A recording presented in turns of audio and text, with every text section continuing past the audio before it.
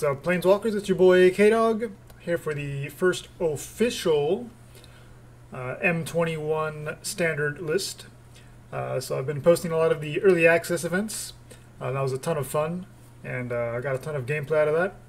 And now just kind of working on refining some of those lists and continuing to create some new deck lists for you. This was definitely the one I had the most success and the most fun with. The Simic kind of a enchantment creature draw.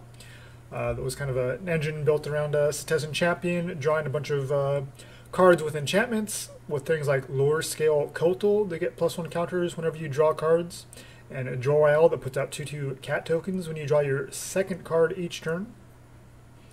And so I've kind of refined this into now a best of 3 list, made a couple of changes, of course added a sideboard now. It's mostly the same deck intact, but we'll just kind of quickly go over it again. So we got Frogify here is probably the biggest change. It was running Canada's Transformation, which draws you a card but turns your opponent's creature into a base 3/3. And Frogify turns into a 1/1, and both cards also eliminate all, make it so that creature loses all abilities. So Frogify is obviously one-sided, whereas the Canada's Transformation you can potentially do, like, you know, on your creature sometimes. Like you could turn your 2/2 cat into a 3/3 if you wanted to. But that's not really that particularly important. But it does draw you a card, which works really well with things like Jolrael or the Lorescale Coatl. But I think Frogify is just kind of the safer card in most situations. So we're going to run Frogify instead of the Canada's Transformation. And giving your opponent a 1/1, base 1/1 instead of a base 3/3 is going to be a better deal for you in a lot of ways. So we're going to run 4 Frogifys instead of that. We still have the 3 Starlit Mantles here that we can flash in to give a creature +1/+1, and it gets hexproof until end of turn. Of course, it's an aura, which will trigger our Setessan Champion to draw us cards, get counters, everything like that. We have the 4 Destiny Spinners here, 2/3 for 2 mana, which is pretty fine stats. And creature and enchantment spells you control can't be countered, and you can turn a land into an XX, where X is the number of enchantments you control.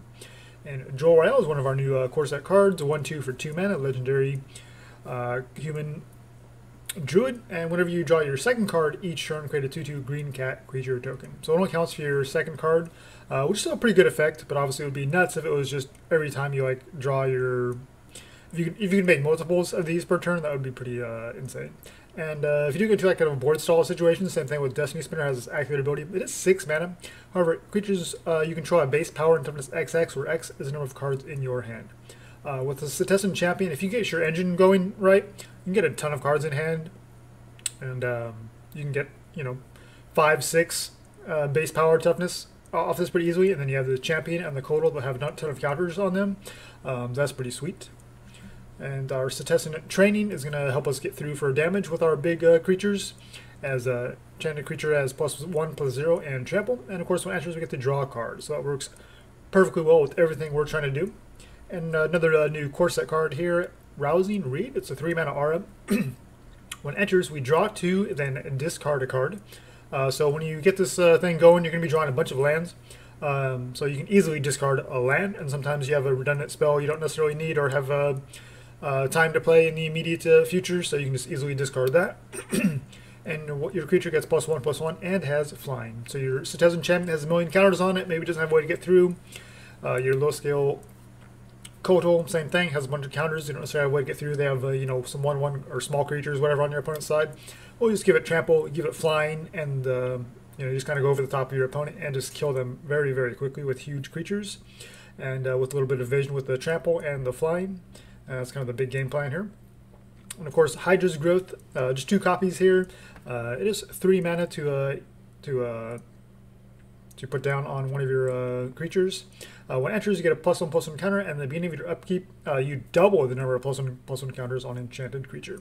So this is kind of a little bit of a win more card, but it can also help you close out the game very, very quickly, and help you kind of go over the top if your opponent has kind of like a go wide type strategy or something like that. So they can't just throw a bunch of creatures in to kind of stay alive. You're just going to grow a ton of counters and just trample through or fly through if you have both this and a Rousing Read on top, and just get through for a ton of damage here over a couple of turns. And so that's all you're trying to do, is just kind of get your creatures down. You know, we have some nice toughness creatures with the 1/3 the 1/2, the 2/3. It'll kind of buy you some time against certain aggressive decks. And of course, you have the Frogify too that can help. And you're just trying to kind of stabilize long enough to get your engine going. And once you start drawing a million cards, you'll find lands, you'll find your auras, you'll find additional creatures, and you can just go off and you'll have a ton of cards in hand. You'll have plenty of auras to equip and just keep going. And so, yeah, just trying to survive to get to that point is basically the game plan, and go over the top of your opponent. And Hydra's Growth is a fantastic way to help you do that. The Nyx Herald, of course, is another way to give one of your creatures trample. It's an enchantment creature as well. 2/3 body for 3 isn't anything fantastic, but just pump it up any of your enchantment creatures or enchanted creatures, giving them +1/+1 and trample. Just an additional way to kind of put across damage and get through. So, of course, all 4 Setessan Champions, so 1/3. Whenever an enchantment enters the battlefield, you get a +1/+1 counter on the champion, and you draw a card. The Lorescale Coatl is a 2/2 for 3, and anytime you draw a card, you put a +1/+1 counter on the Coatl. So it just doesn't care. Just at your regular draw step, you're going to get a counter on this, so that's pretty fantastic. And so we're pretty low on the curve here with mostly 2 and 3 drops. But at the top end here, we do have 2 4-drops in Arasta of the Endless Web. Just a fantastic 3/5 for 4 legendary enchantment creature. With reach, so it gives us a way to deal with flyers, because we have the Rousing Read, but not much else besides that. So Arasta is another way to kind of help prevent us from losing to flying creatures. Obviously, Azorius Flyer has got some new toys to play with. I had some fun with that in the early access event as well, so you can see that posted. I'll probably be revisiting that deck at some point, kind of revising my best of one, my main deck, I should say, and then come up with sideboard for it. At some point, just like I will with probably all the decks that I played there, kind of refine them and post sideboard just like I'm doing for this one. And the other upside with Arasta is whenever an opponent casts an instant or sorcery, cut a 1/2 green spider creature token. So just kind of like a Jolrael, helps us kind of go wide, so we can kind of attack in with our champion and our Coatl, and then we have some 1/2s, some 2/2s back on defense to kind of help block so we don't die on the crackback. So mana base, still 23 lands. We got 6 island, 8 forest, 4 breeding pools, 4 Temple of Mysteries, and then a little bit of tech for the aggro matchups, 1 Blast Zone here. So mostly just against kind of a Lord of the Ground creature-based matchups, we can just hit the Blast Zone on like 1 or 2 and just wipe out on our opponent's board. And most of our key creatures are 3-drops. We do have some 2-drops, so we'll have to kind of be a little bit careful with when we use that. But just as a 1-of, I think it's pretty fine to include here. And so now the sideboard, still think we probably need some graveyard interaction, and Tormod's Crypt is a fantastic answer. Causes 0 mana to cast it, and 0 mana to activate it. Just come down for 0 mana, and then you immediately just tap it and sacrifice it to exile all cards from target player's graveyard. Of course, we'll choose our opponent. So yeah, this is a fantastic graveyard interaction. Soulguide Lantern, can potentially draw you a card, but you're playing it to exile your opponent's graveyard, so you don't really care about the card draw side of it. So something efficient like Tormod's Crypt is just the better option. I think we still need some graveyard interaction. For other creature matchups, be they aggro or bigger, we have 2 Stern Dismissals to return a creature, or even an enchantment an opponent controls to its owner's hand. So this can kind of bounce maybe your opponent's enchantment creature or enchantment, and kind of buy a little bit of a tempo and help you get through for damage. Maybe enchantment removal and get your creature back, something like that. Just kind of buy you some time. 2 copies of Aether Gust for the powerful red and green spells. Gruul is still a pretty reasonable option. There's lots of good green spells that just came out, so definitely going to be seeing lots of mono green and green variants with Garruk and all those nasty creatures. So definitely need Aether Gust, and of course Embercleave is still a thing. Tail's End is kind of interesting inclusion. You definitely could make a case for something like Negate. It would be kind of the safer option. This is mostly just to deal with like Planeswalkers. Ugin, obviously, the 8-mana Ugin is pretty insane, and you need some way to kind of deal with that. Tail's End can always help you kind of counter Planeswalkers mostly, but it seems like there's still enough triggered and activated abilities that are relevant. But I think it's a kind of interesting tech to run at Tail's End. Maybe it's too cute, maybe it's just running Negate, but I think Tail's End could be the more interesting card when all is said and done. So we're going to run 2 copies of Tail's End. And Heroic Intervention is a fantastic core set option. You're going to be seeing this in pretty much every green deck going forward now. Permanents you control gain Hexproof and Indestructible until end of turn. Certainly something that's main deckable, and definitely something you're going to be seeing out of the sideboards as well. You know, protection against board wipes plus the hexproof, so you're just covered either way. 2 mana instant speed is not too much to ask, just a fantastic card. And here's something for the aggro matchups. It's a 1/4 for 3 mana. It does have reach, so again, it can help protect you against flyers. However, whenever enchantment enters the battlefield under your control, you gain 2 life. So if your opponent, you know, is kind of going wide, putting in lots of creatures and hitting you fast and hard, you can at least kind of slow them down with this 4 toughness, and then once you start dropping enchantments after that, you're going to be gaining 2 life every turn, and it's going to really frustrate your opponent. Ashiok's Erasure, for those kind of longer grindier type matchups, it's an enchantment, so it's going to trigger obviously with our Setessan Champion and things like that. We get to exile a spell at flash speed, and then your opponent casts spells with the same name as the exiled card. So it's kind of a way to kind of, it's basically an enchantment counterspell. So definitely something to consider against certain matchups. If you think you'll have time to cast this against like board wipes or planeswalkers, that's probably the most likely time it will come in. And just having enchantment, so a little bit of synergy, but just as a one of, because it is a little bit difficult to pull off in the right situations at 4 mana. But definitely is an interesting card. And then 2 copies here of Gemrazer.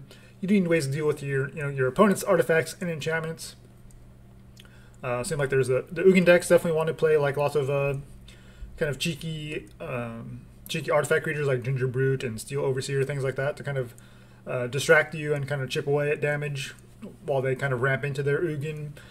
There's other things like that. There's still plenty of good enchantments in Standard that you have to worry about. Wilderness Reclamation, of course, for the competitive decks, which we're going to be looking to avoid for the most part, because we're just playing this here in the casual queues. But the nice upside, of course, is being able to mutate with the Reach Trample 4/4.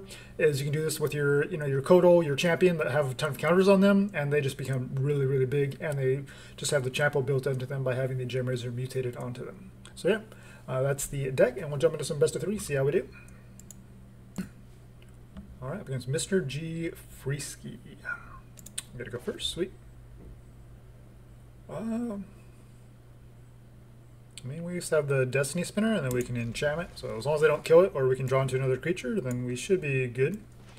We have the protection spells. We have some card draw with the training and the Rousing Read. So, and 3 lands with all of our colors. Overall, it's not a terrible hand. But we'll see what we're up against. Red into okay. So probably a Teamer Mutate, and there's the Champion.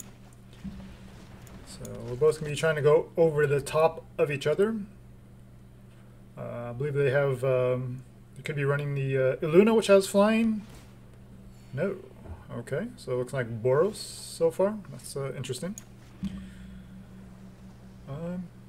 Yeah, I mean, we'll just attack for 2. Get our champion down, and we'll just kind of go off from there. So obviously Frogify isn't great when they have a bunch of counters on their end. Oh, Mardu Mutate. Okay, now we're getting somewhere. So it's Snapdack, so they're probably not gonna have too much with flying. So Master Liger, they haven't really applied any pressure or have any other creatures out. So yeah, you can hit me for 4, no problem. Okay, do we turn that into a base 1/1 that has a counter on it? Because it's not terrible. And then just hold up Starlit Mantle. Since they're in Mardu colors, they're probably going to have some removal.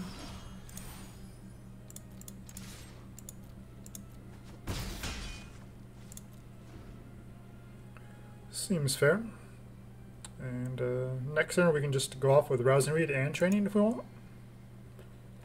But yeah, Mardu, plenty of removal on their side potentially. No 3 mana plays here. That's interesting. Don't think we want double Frogify. Let's go for the Rousing Read first. Yeah, that resolved immediately, so they don't seem to have any effects on their end. We can probably ditch the Temple. We could be greedy here in Training, but I think we still want to hold up the Mantle. Just play a little bit safe, because obviously Mardu colors have tons of removal typically, although in a mutate deck I'm not sure how much removal they're actually running. And yeah, I'm guessing they were just holding up a bunch of 4-drops and couldn't get there. Okay, so against Mardu,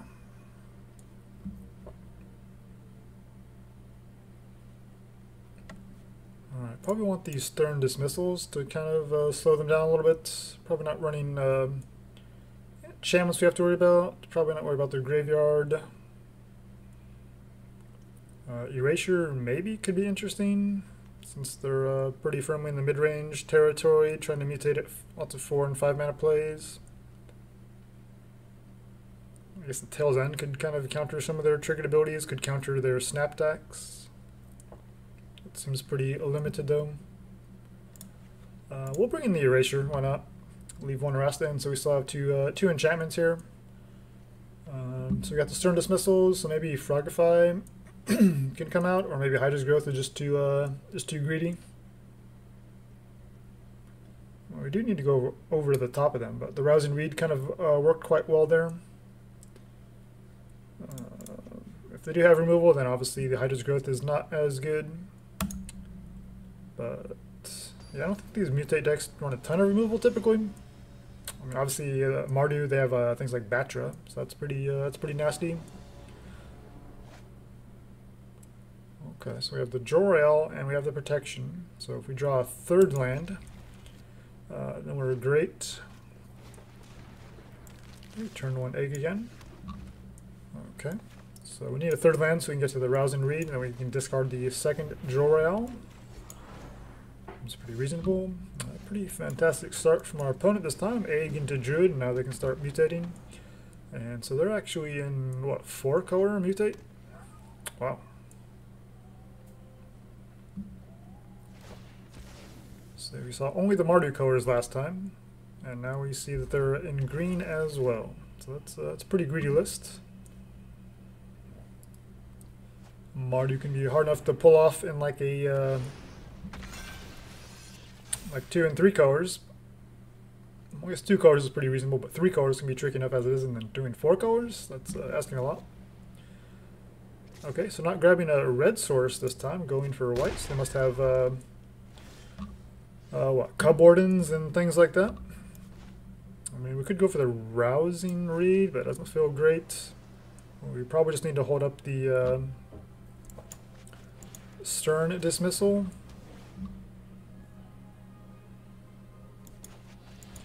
I guess might as well do it now. Doing it in response to mutating doesn't really seem like it does a whole lot. I mean, I guess we could attack for 1. They're going to hit us for the Paradise Druid, which is fine. And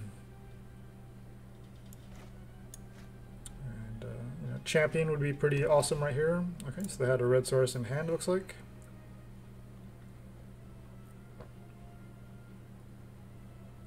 So I can still mutate onto it, but it can't tap for mana. So they just play out the Greyhorn as a 3/4 and attack for a 1. That seems fine.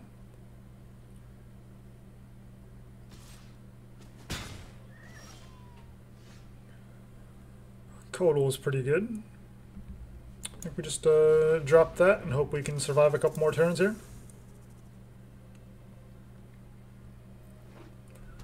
Basically just need to survive until we can kind of go over the top. That's the name of the game with this list.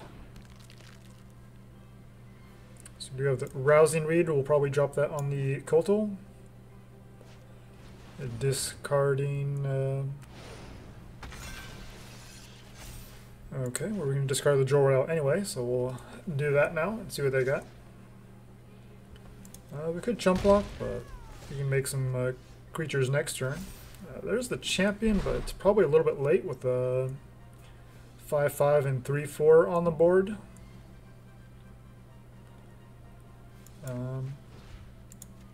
I think we just go for Rousing Read, and we've seen no removal from them, so maybe we just discard a... well, we found 2, so we'll discard one of those. So we get a 6/6 flyer now. Putting the pressure on them, which will go to 7 next turn. So I think we just drop the Champion, hope for a land, and then we can potentially Starlit Mantle just to draw some cards and get some more counters. since we've seen 0 removal from our opponent so far. But they still have a pretty solid board state. We're down to 12. Yeah, we'll just chump... oh, that has Menace. Take... Guess we'll try like that. Take 5, down to 7. It's a little sketchy, but... Alright, second Jolrael. Alright, put them on a 1-turn clock. If they get 2 counters here, then we're in bad shape. But we can chump block here and block here. Take 5, go down to 2. So it's close. We need to survive. Okay, is that going to be a 6 powered flyer?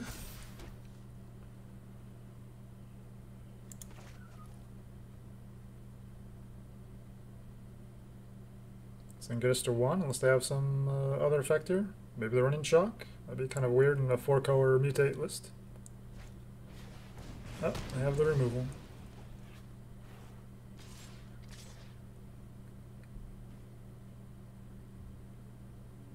Say what? Does this...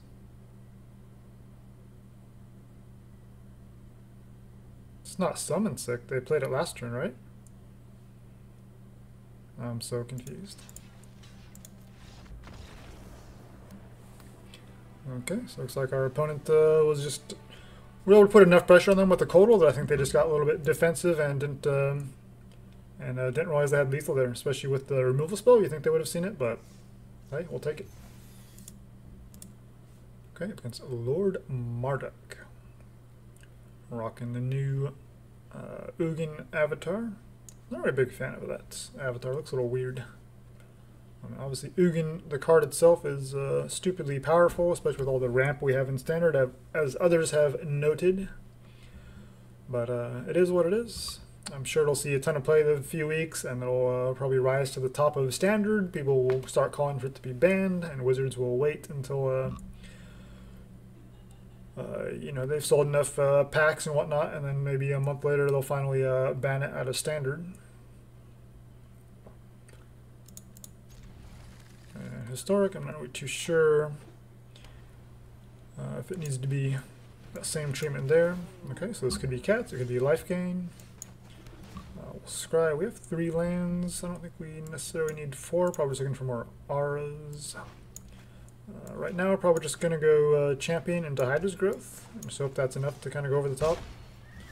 Blue, white.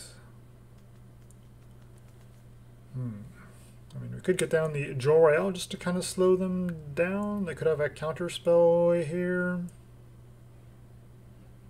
And if we draw a 3rd land naturally, then we're okay, but that's probably not the best play. I think we'll keep a 4th land at this point.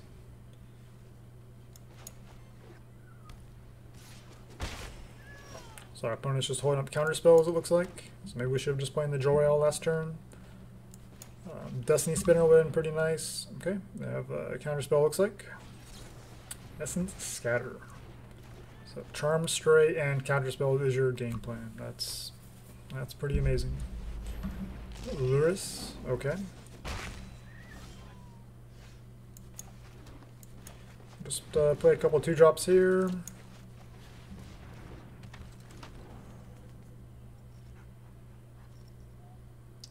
See what we can draw into. They don't have flying, so there's no reason to rush out the Arasta. We're probably just going for training, hold up Mantle. Although in the Azorius colors, I'm not really too sure we have to worry about that.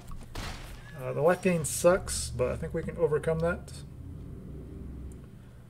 Another land would have been nice. Probably just go for training, just to hopefully dig for a 3rd land, then we can drop the Coatl.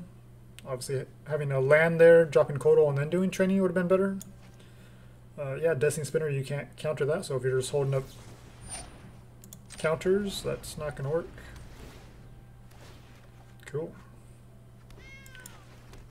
Opponent is not good at reading, which is kind of par for the course for a lot of new players. They don't necessarily know how things work, so they just kind of fire stuff off. We're 14, they're at 22. They have life gain. We have the 2/2 that can block. The Lurus, I'll happily make that trade if they want to force the issue. But yeah, they see through it and decide it's not worth it. I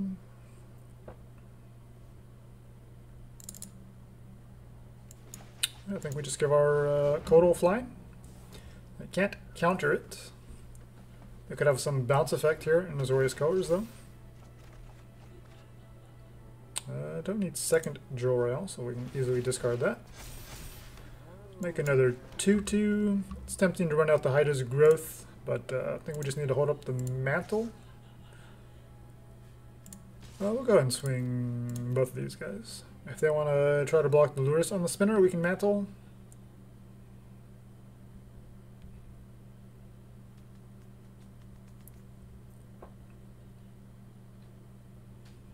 And if they're just mostly counter spells and like a Lurus cat deck, mono white cats with counter spells, we have trample, but okay.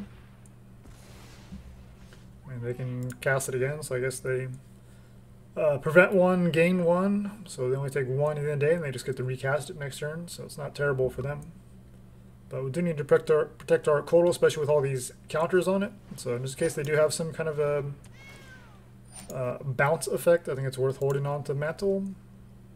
Although so far they're not indicating that's what their game plan is about. It's tempting to get down to the second Coatl. We also should play around like Shatters and Time Wipes. So we'll keep a couple creatures back just to rebuild in case they are able to wipe us out. So I think we just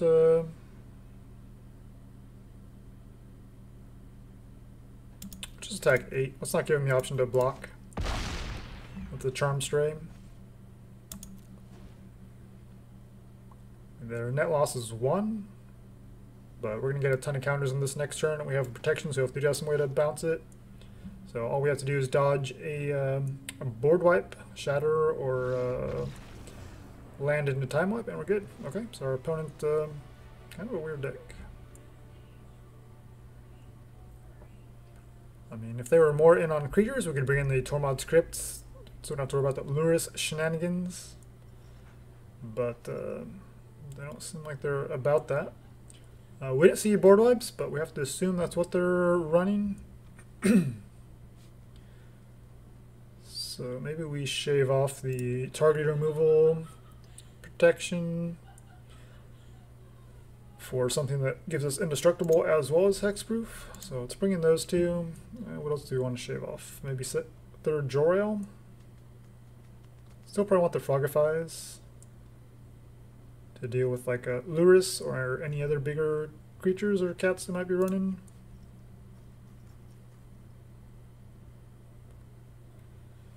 So obviously Tail's End doesn't counter their effects unless it's a legendary, so if they're running Planeswalkers, but which we did not see. Maybe the Ashiok's Erasure, just take away some counters or board wipes from them. Well, we'll give that some play. We didn't see any enchantments from them, so we'll leave out Gemrazer for now. And don't think we need Stern Dismissal, so we'll try it like that. This is a case where maybe Negate would be better than Tail's End, so we'll see. Okay, we can Temple, look for a land, play Destiny Spinner on 2, and if we can't find land, we still have a Destiny Spinner to follow it up with. And if we do find land, we have some 3-drops, so blue source isn't amazing, but it is land. And nice thing about our deck, it is very flexible on the which spells we need to cast. So we don't have a lot of double blue, double green spells. It's very easy, you know, single color type of spells. Okay, so they do have the Gateway Plaza, which gives them what, mana of any color? Yeah. So we'll attack 2 first. Destiny Spinner says we can't be countered though, so if that's what they're holding up. Gideon's Triumph, sure. We'll play Champion while their defenses are down. We'd like to get this Coatl down, but with the way they're running these counter spells, Spinner might just be the better play.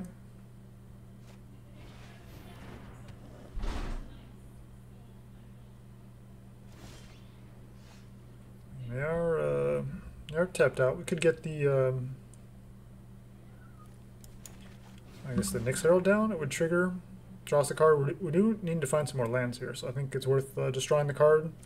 The Destiny Spinner would have been the safer play. Obviously, Frogify doesn't line up too well with the Pride Mate.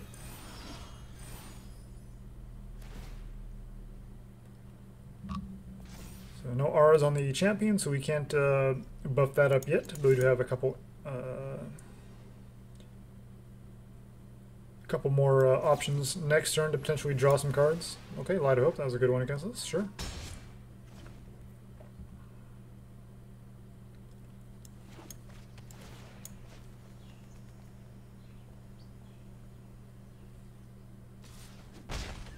Our opponent's not afraid, they're going aggressive.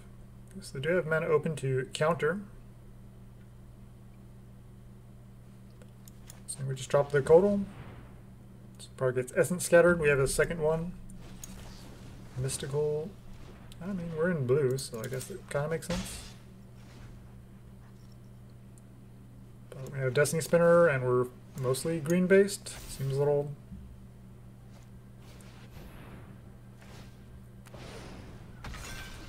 Now we can definitely Frogify that.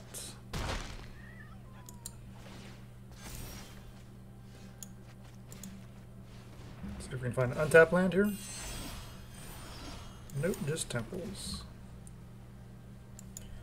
I don't think we want Jolrael at this point. I'll probably just leave it back as a blocker here.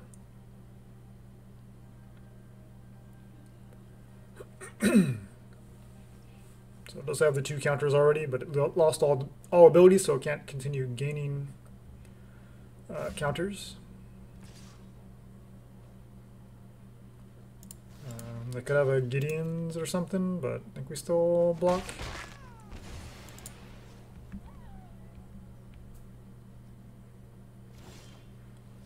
Lots of weird cards from our opponent.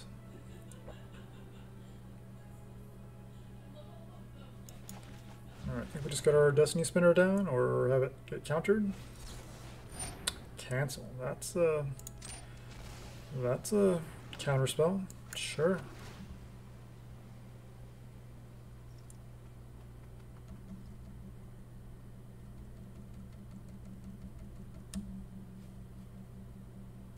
Will help us get through for damage, so I guess we'll keep it. And we'll just hold up the Starlit Mantle for now. Now we're running them out of cards, which is good. Fave Wishes. Okay, you can get like a Disenchant. Okay.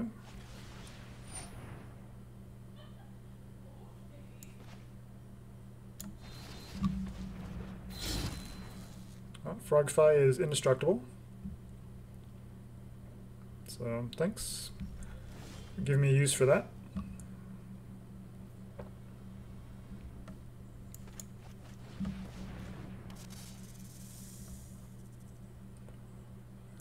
Let's hold up the Starlit Mantle.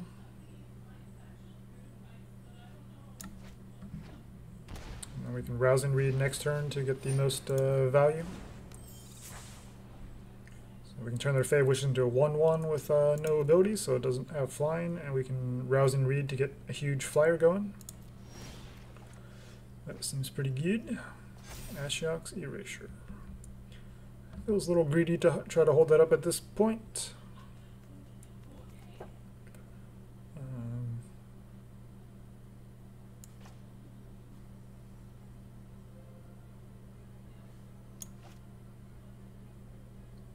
I have one card in hand. We'll see what kind of a counter spell it is. We'll try the creature, I guess.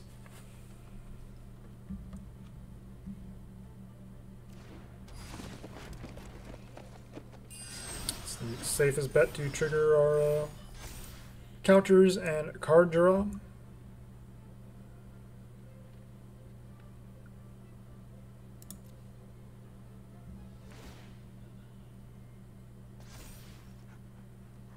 I think we attack with the champion.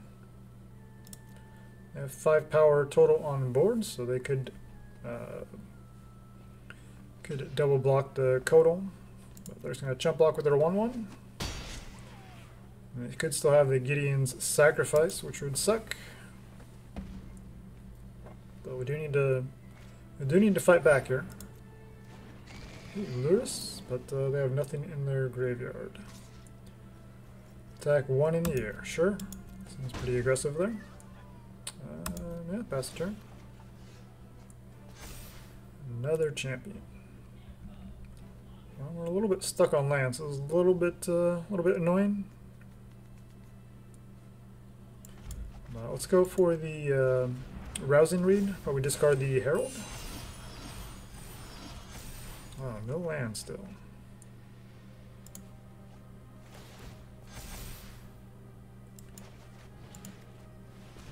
We need to go off here. Okay, and our opponent has seen enough. Definitely not over, but the advantage was definitely swinging in our favor. And if they weren't running board wipes, maybe for some reason, then yeah, not much they could do. Alright, so I'm gonna wrap it up there. Well, that's pretty cool. Yeah, so that's the updated version, the best of 3 version for the Simic enchantment creature draw. Things like Jolrael and Lorescale Coatl, there's definitely lots of directions you can go. I think Simic is probably the simplest way with the Setessan Champion engine, but could be something to revisit. I don't know if you guys have any other ideas. You know, maybe like a Bant version with some of the white spells, but I'm not sure how consistent that would be, especially without the Bant triomes, since we never got those. But could be something to revisit later on in the season, and maybe even historic as well. Just seems like it's a ton of fun to play. So yeah, I was definitely happy to feature this again. Let's see. I don't think there's really too much I would change. I mean, the sideboard, obviously. Maybe Ashiok's Erasure doesn't belong. Maybe Tail's End should be negate. Everything else feels like it's feels pretty reasonable. You know, we need graveyard interaction. I think there's still some Lurus. I think cycling is still a thing. I'm not really sure. Still need ways to deal with your opponent's creatures. So something like a Stern Dismissal, since you know, Simic doesn't really have great answers. Just even some tempo. Aether Gust just continues to be an outstanding sideboard card. But maybe the Tail's End is a little bit cute. You need ways to deal with Planeswalkers. So it's mostly in here for that, especially new Teferi, new Ugin. So maybe negate is just a better answer. But we do have things like Heroic Intervention that protect us from board wipes in that regard. But yeah, Nexus Wardens seems like it's pretty solid. The 4 toughness and the life gain can help you out with a lot of the life gain decks, or excuse me, the aggro decks to help you gain life. And of course, Gemrazer with all the counters that are already existing on your creatures to destroy artifacts or enchantments. So yeah, if there's any changes you would make to this list or any variations you want to see, let me know in the comments down below. Otherwise, thanks for watching, guys, and until next time, make sure you jank with a purpose.